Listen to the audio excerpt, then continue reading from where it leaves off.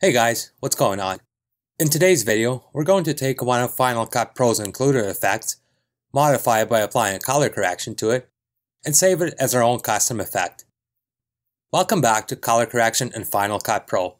This is part 14 of my full color correction series. If you haven't yet, check out the rest of the series to learn how to color correct and color grade your clips, and make sure to subscribe to my channel. New videos released weekly. Let's take a look at our clip here. What we can do is combine one of Final Cut Pro's effects with a color correction and save it as one of our own effects to use over and over again.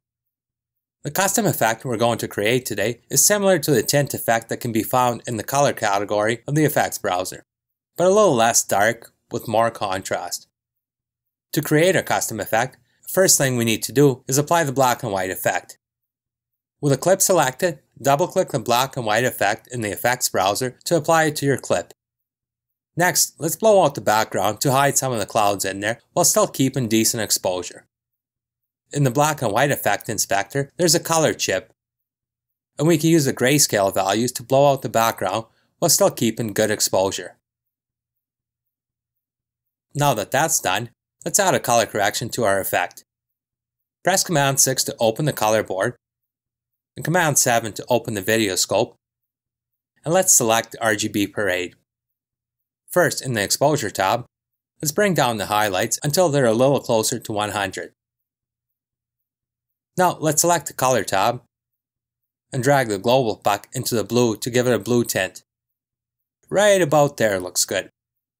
Now, to compare this to Final Cut Pro's built-in tint effect, select the clip, press Command C to copy it, and Command V to paste it at the end. In the inspector, select Color Correction and delete it by pressing the delete key. Do the same to the black and white effect. With our clip still selected, double-click the tint effect in the effects browser to apply it to our clip. Let's compare the effect we created to Final Cut Pro's tint effect. Quite a bit lighter and more pleasing to watch. Now, here's the cool part. We can save this color correction as a preset by choosing Save Preset. But if we go back to the inspector, we can save this as an effects preset. If we do it this way, all our effects applied to this clip will also be saved in this preset. So if we click this button, you can see the black and white effect and the color correction will be saved in this preset, along with any other parameter we select. I'll name my preset Custom Tint and create a new category by selecting it from the drop-down menu. This will save my preset in the effects browser, and when applying it to different clips, both the black and white effect and the color correction will be applied. So, with the ability to combine current effects with color correction, the amount of looks you can achieve in Final Cut Pro goes up exponentially. Play around and see what kind of unique look you can create for your videos. If you enjoy my tutorials, please like, comment, and share this video across your social media.